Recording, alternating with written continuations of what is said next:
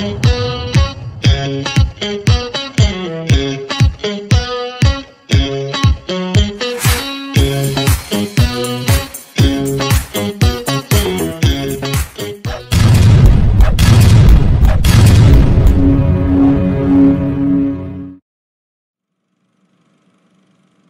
everybody. Today we have a lecture about Caroli disease. Doctor, what is the Caroli disease? Caroli disease is a congenital disorder characterized by multifocal, segmental dilatation of large intrahepatic bile ducts. The condition is usually associated with renal cystic disease of varying severity. Caroli initially described two variants, which has led to some confusion in terminology. Caroli disease is the less common form and is characterized by bile ductular ectasia without other apparent hepatic abnormalities. The more common variant is Caroli syndrome, in which bile duct dilatation is associated with congenital hepatic fibrosis. Caroli disease and syndrome have been described in the same family. Most cases are transmitted in an autosomal recessive fashion and are associated with autosomal recessive polycystic kidney disease, ARPD. There have been rare cases occurring with autosomal dominant polycystic kidney disease. Doctor, what about pathogenesis? The molecular pathogenesis of Caroli disease and syndrome is incompletely understood. The gene underlying ARPD had been mapped to chromosome 6p21-p12. The affected gene, called PKHD1 for polycystic kidney and hepatic disease 1, encodes for large protein, 4074 amino acids, which has been called fibrocystin, to reflect the main structural abnormalities in liver and kidney.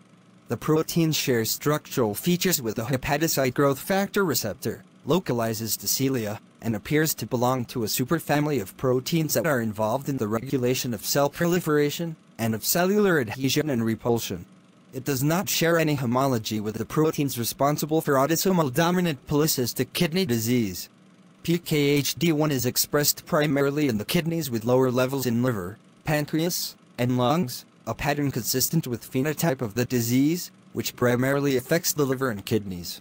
The genetic basis for the difference in Caroli disease and syndrome has not been defined. Doctor, what about the pathology? In both Caroli disease and Caroli syndrome, the biliary abnormality consists of segmental, saccular dilatations of the large intrahepatic bile ducts.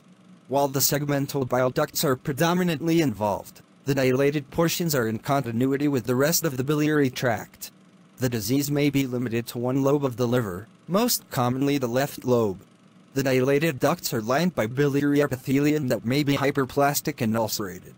In Caroli syndrome, the liver also shows features of congenital hepatic fibrosis, CHF, including fibrosis and enlargement of portal tracts, which often contain variable numbers of abnormally shaped bile ducts and hypoplastic portal vein branches.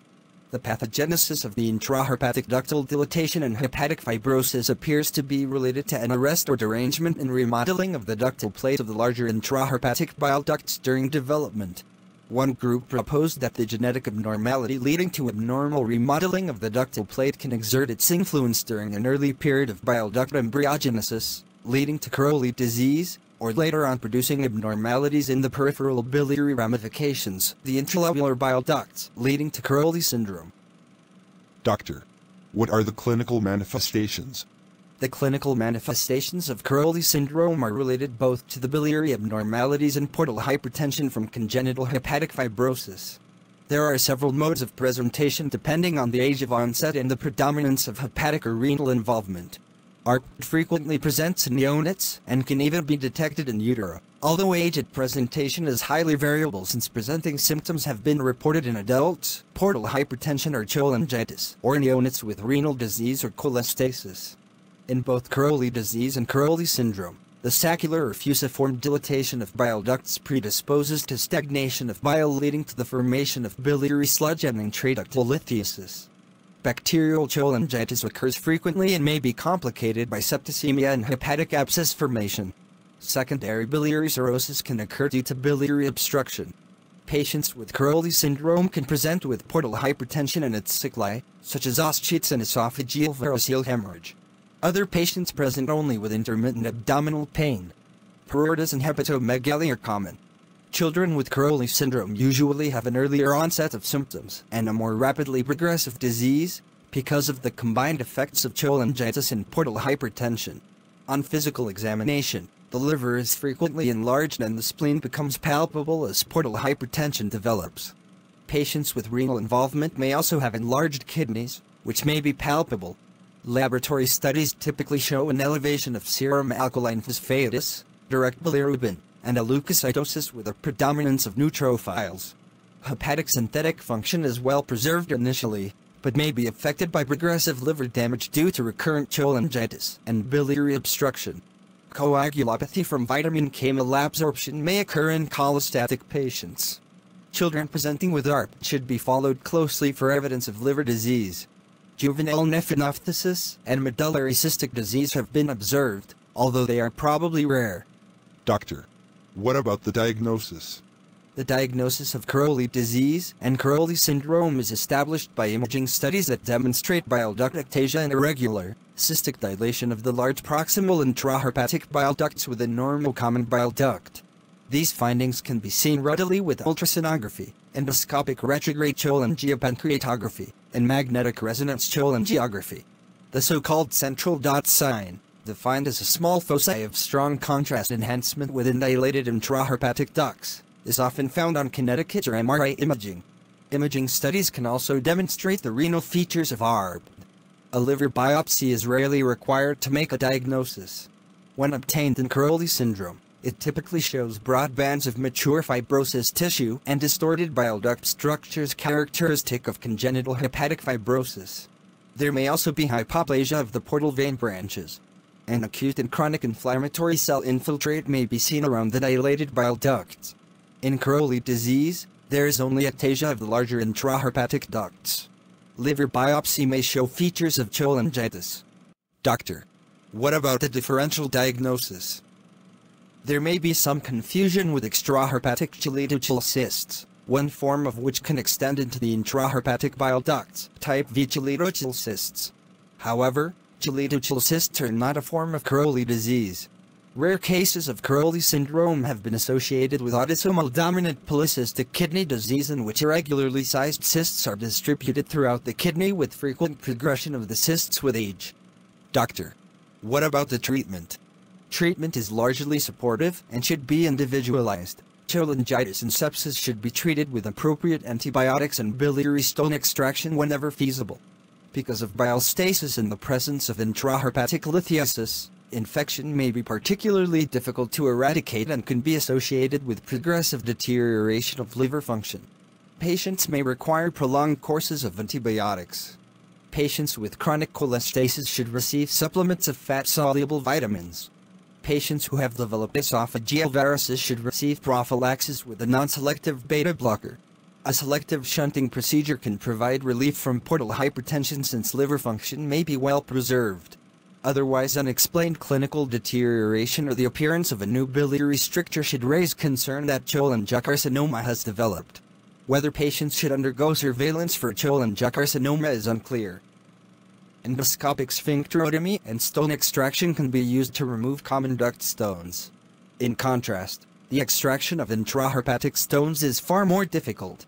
In one study, endoscopic sphincterotomy followed by either extracorporeal shockwave lithotripsy or intraductal electrohydraulic lithotripsy was successful in clearing intrahepatic stones in 4 of 6 adults and partially in another 2.